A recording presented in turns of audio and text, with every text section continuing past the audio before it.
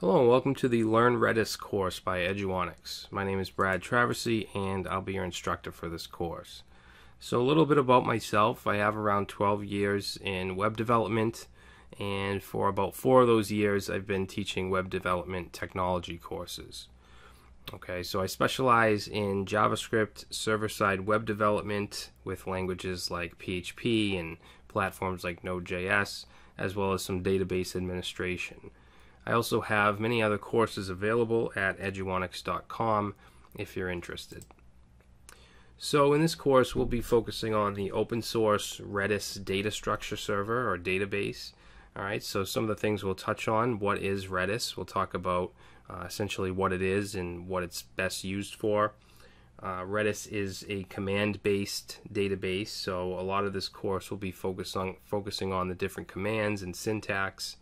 Data structures. Redis is known to have really efficient data structures like lists and sets and hashes, so we'll be focusing on that.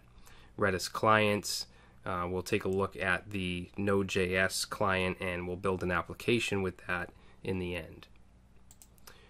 So here's some details on the course. We have 6 different sections.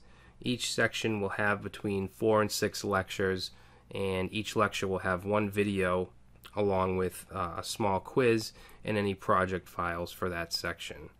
Okay, and then at the end, in the last section, we'll have a project where we'll build a task manager application. So here are the sections. We have the Intro to Redis section first, and then we have Getting Started with Redis, where we'll jump in and install it. I'll show you how to install it on Windows, but for the most part, we're going to be working in Linux Ubuntu. Section 3, Learning Redis commands. We'll talk about commands like get, set, expire, all the basic commands. We'll take a look at some of the configuration commands and so on. Section 4 will be working with data types, so we'll be working with commands that have to do with lists and sets and hashes, things like that. And then in Section 5 we'll talk about data persistence. Redis works with data in memory but can also persist data to the disk using a couple different methods, so we'll take a look at those. And then finally in Section 6 we're going to build a task manager using Node.js along with the Redis client.